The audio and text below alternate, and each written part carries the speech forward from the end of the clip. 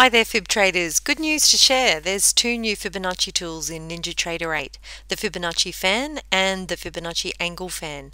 Both, I'd say, important additions to any serious Fibonacci toolbox.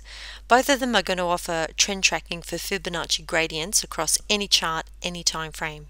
Now, whether you're a serious Fibophile or just getting your start with Fibs, it's a good idea to understand how a Fibonacci fan works.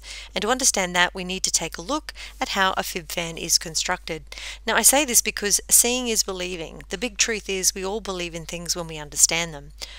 So if you're being asked to take on Fibonacci's as the powerhouse of so much in the market, as I believe they are, it's a really good thing to delve into the how-to.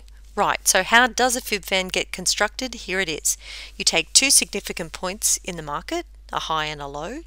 You connect those 2 points with a line, and from there you can cast your horizontal Fib retracements. To derive your Fibonacci retracement gradients, you're looking at the intersection points of those horizontal retracements at 23.6, 38.2, 50, and 61.8%. Voila, now you have trendline displays that can act as future, support or resistance. But let's go further. 61.8% is often the kill zone for a lot of traders. But what if you need deeper tracking? Well, that's where this new Fibonacci fan designed for NT8 holds its own. You have deeper defaults offering you additional Fibonacci displays at 76.4 and 86.6%, and the ability to add even more if that's your thing. Now, how are we getting these percentages in the first place? Well, the quick explanation is that we're dividing Fib numbers by other Fibonacci numbers.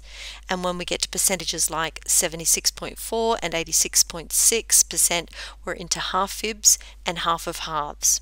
Half Fibs? Yes, half Fibs. The Fibonacci Angle Fan is also available in NinjaTrader-8.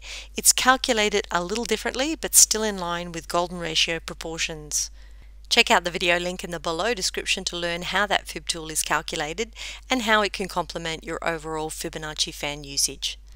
Thanks Ninja Traders, see you next time.